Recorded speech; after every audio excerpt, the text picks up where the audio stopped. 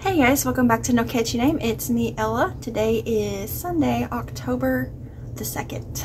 And today is the first day of Podcasters Spirit Week. We should have some pom-poms.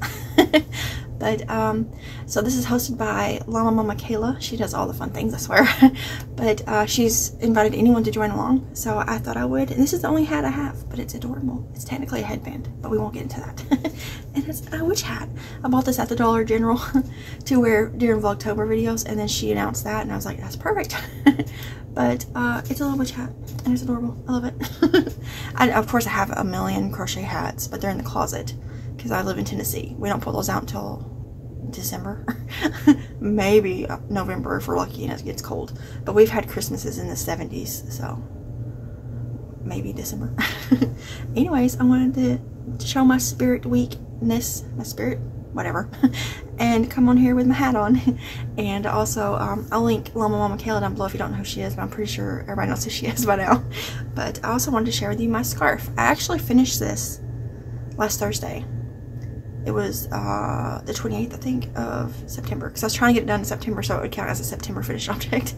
But I finished it. So this is a free video tutorial by Pamela's Adoring Crochet. I'll link her channel as well. Amazing woman, again. And it's a free tutorial. I used Mandala Ombre, which is a worsted weight acrylic in the colorway Mantra. This is how much I got left of the second cake. I used some of one cake for a headband, ear warmer, and then I put the rest of that cake in the scarf, and then I opened this cake to put it in the scarf, and this is what I got left. So I'm gonna make a hat, I think, out of that. It should be enough to make a hat, a beanie or something.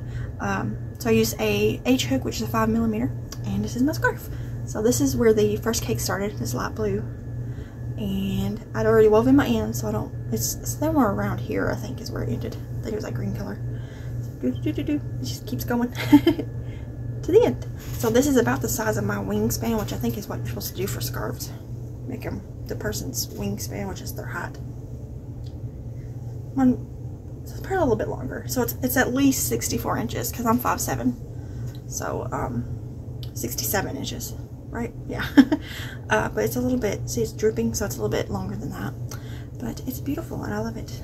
And I'm going to wear it whenever it gets cold. So I probably won't get to wear it until, I mean, if we're lucky, it'll start getting chilly, maybe in November, enough to need a scarf. But probably more towards the end of December and definitely January and February next year, because that's our coldest time, is January through March usually. But who knows? According to the persimmon, is it the persimmon? We got the knife, which means that it's supposed to be really cold. Winter, it's supposed to cut like a knife, you know, it's supposed to be super cold. But we got the shovel last year and we only got a little bit of snow, so I don't know how reliable that is.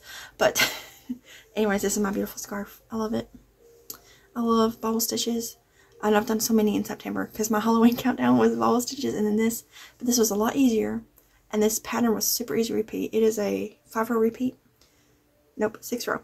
You do 5 rows of this little cluster stitch, and then you do the bobble, and then you just start all over again. And it was easy.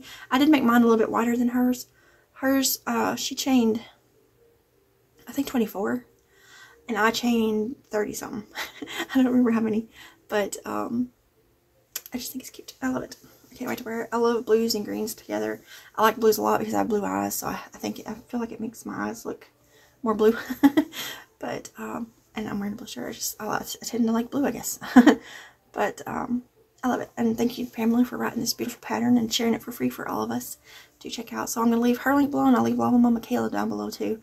And now I've got to find a hat pattern to make with this.